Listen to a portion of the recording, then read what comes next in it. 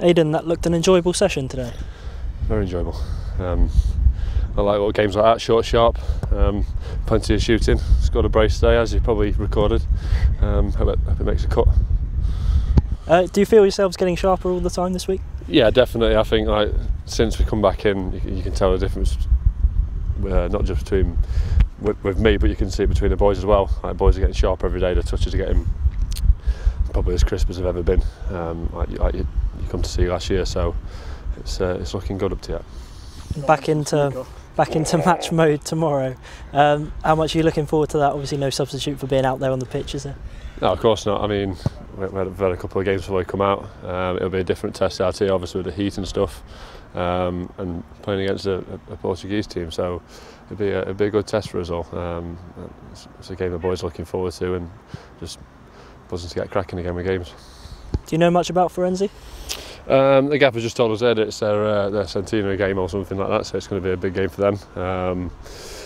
The staff went to watch the game.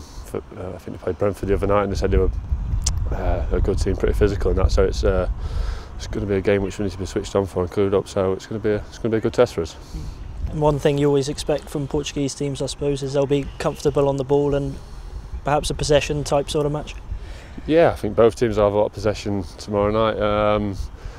I think hopefully the pitch is slick for us to get it popping, because we've been doing some good stuff in training, knocking it about and razzing it into people. So if it's a good pitch, it could be a good game of football. Coming up to the halfway point in the trip now, enjoying it? Yeah, it's been a good trip up to yet. I mean, we had 2 days in the other hotel, which was nice, close to the beach, so we got a chance to go down to the beach a couple of days, and then obviously moved up here.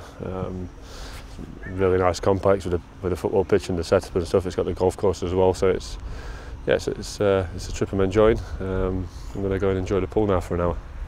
Good victory on the Guess Who board as well. Can we expect to see you back for some more video action? I'd like to think so. I mean, Guess Who's been my speciality growing up. I'm probably unbeaten since 1997 on the Guess Who, so I'm always open to more challenges. I know you've brought some more games with you and stuff, so I mean, I'm looking forward to test myself. So if anyone wants to step up and try at Guess Who, like I said, I'm unbeaten since '97, and I've got a formidable record.